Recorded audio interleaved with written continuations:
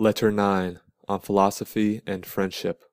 You desire to know whether Epicurus is right, when, in one of his letters, he rebukes those who hold that the wise man is self-sufficient, and for that reason does not stand in need of friendships.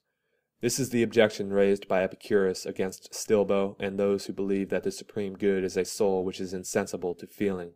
We are bound to meet with a double meaning if we try to express the Greek term lack of feeling summarily in a single word, rendering it by the Latin word impatientia, for it may be understood in the meaning the opposite to that which we wish it to have.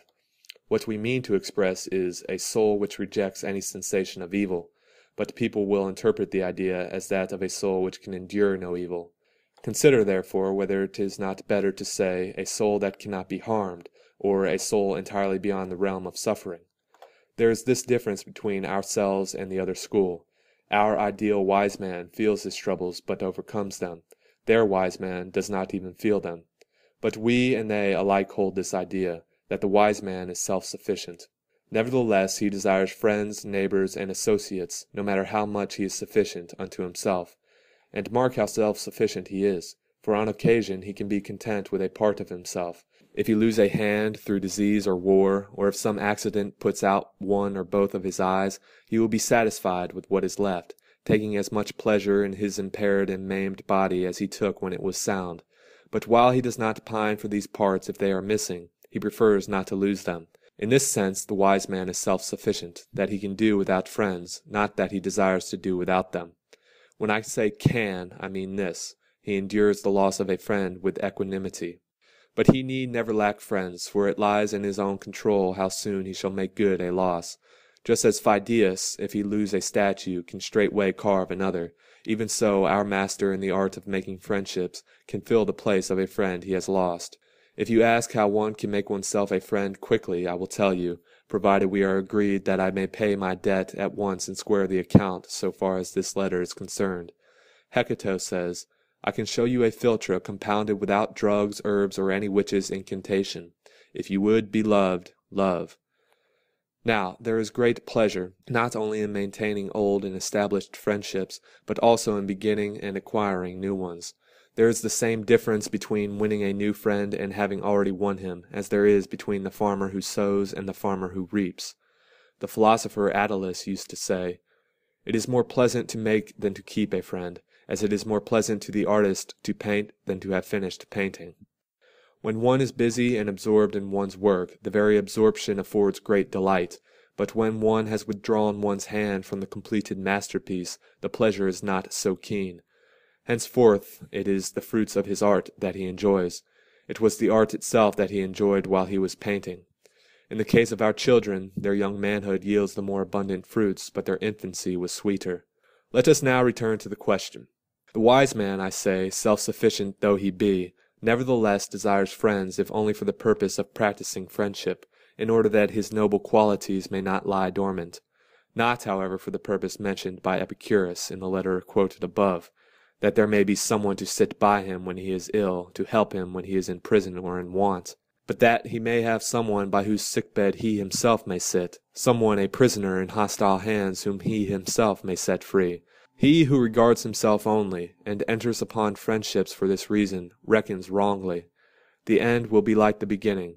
He has made friends with one who might assist him out of bondage. At the first rattle of the chain such a friend will desert him. These are the so-called fair-weather friendships.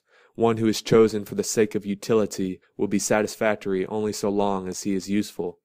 Hence prosperous men are blockaded by troops of friends, but those who have failed stand amid vast loneliness, their friends fleeing from the very crisis which is to test their worth. Hence also we notice those many shameful cases of persons who, through fear, desert or betray. The beginning and the end cannot but harmonize. He who begins to be your friend because it pays will also cease because it pays. A man will be attracted by some reward offered in exchange for his friendship, if he be attracted by aught in friendship other than friendship itself.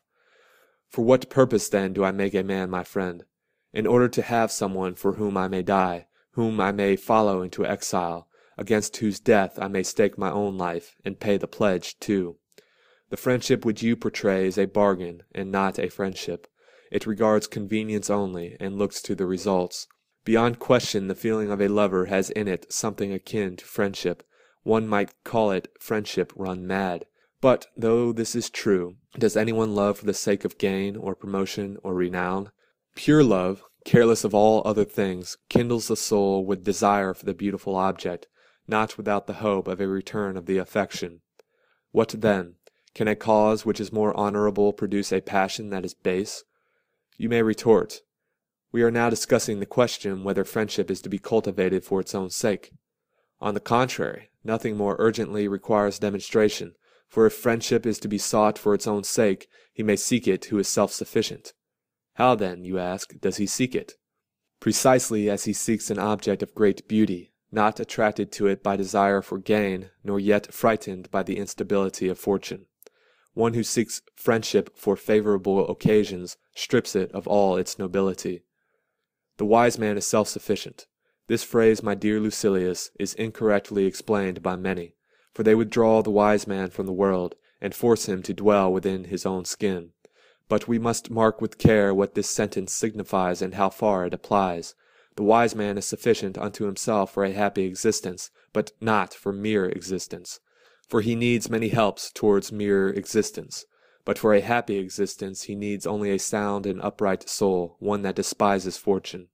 I should like also to state to you one of the distinctions of Chrysippus, who declares that the wise man is in want of nothing, and yet needs many things. On the other hand, he says, nothing is needed by the fool, for he does not understand how to use anything, but he is in want of everything. The wise man needs hands, eyes, and many things that are necessary for his daily use, but he is in want of nothing, for want implies a necessity, and nothing is necessary to the wise man. Therefore, although he is self-sufficient, yet he has need of friends. He craves as many friends as possible, not, however, that he may live happily, for he will live happily even without friends. The supreme good calls for no practical aids from outside. It is developed at home, and arises entirely within itself. If the good seek any portion of itself from without, it begins to be subject to the play of fortune. People may say, but what sort of existence will the wise man have, if he be left friendless when thrown into prison, or when stranded in some foreign nation, or when delayed on a long voyage, or when out upon a lonely shore? His life will be like that of Jupiter, who, amid the dissolution of the world, when the gods are confounded together, and nature rests for a space from her work, can retire into himself, and give himself over to his own thoughts. In some such way as this the sage will act. He will retreat into himself, and live with himself.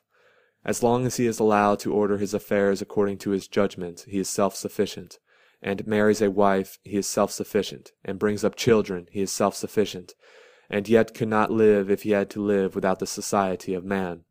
Natural promptings, and not his own selfish needs, draw him into friendships, for just as other things have for us an inherent attractiveness, so has friendship. As we hate solitude and crave society, as nature draws men to each other, so in this matter also there is an attraction which makes us desirous of friendship. Nevertheless, though the sage may love his friends dearly, often comparing them with himself and putting them ahead of himself, yet all the good will be limited to his own being, and he will speak the words which were spoken by the very Stilbo whom Epicurus criticizes in his letter. For Stilbo, after his country was captured and his children and his wife lost, as he emerged from the general desolation alone and yet happy, spoke as follows to Demetrius, called sacker of cities because of the destruction he brought upon them, in answer to the question whether he had lost anything. I have all my goods with me. There is a brave and stout-hearted man for you. The enemy conquered, but Stilbo conquered his conqueror. I have lost nothing. Aye, he forced Demetrius to wonder whether he himself had conquered after all. My goods are all with me. In other words, he deemed nothing that might be taken from him to be a good. We marvel at certain animals because they can pass through fire and suffer no bodily harm, but how much more marvelous is a man who has marched forth unhurt and unscathed through fire and sword and devastation. Do you understand now how much easier it is to conquer a whole tribe than to conquer one man? This saying of Stilbo makes common ground with Stoicism. The Stoic also can carry his goods unimpaired through cities that have been burned to ashes, for he is self-sufficient. Such are the bounds which he sets to his own happiness. But you must not think that our school alone can utter noble words. Epicurus himself, the reviler of Stilbo, spoke similar language. Put it down to my credit, though I have already wiped out my debt for the present day. He says, "Whoever does not regard what he has as most ample wealth is unhappy, though he be master of the whole world." Or, if the following seems to you a more suitable phrase, for we must try to render the meaning and not the mere words, "A man may rule the world and still be unhappy, if he does not feel that he is supremely happy." In order, however, that you may know that these sentiments are universal, suggested of course by nature, you will find in one of the comic poets this verse, quote, "Unblessed is he who thinks himself unblessed." End quote. Or what does your condition matter if it is bad in your own eyes? You may say, "What then, if yonder man, rich by base means, and yonder man, lord of many but slave of more, shall call themselves happy, will their own opinion make them happy? It matters not what one says, but what one feels. Also, not how one feels on one particular day, but how one feels at all times. There is no reason, however, why you should fear that this great privilege will fall into unworthy hands. Only the wise man is pleased with his own. Folly is ever troubled with weariness of itself. Farewell.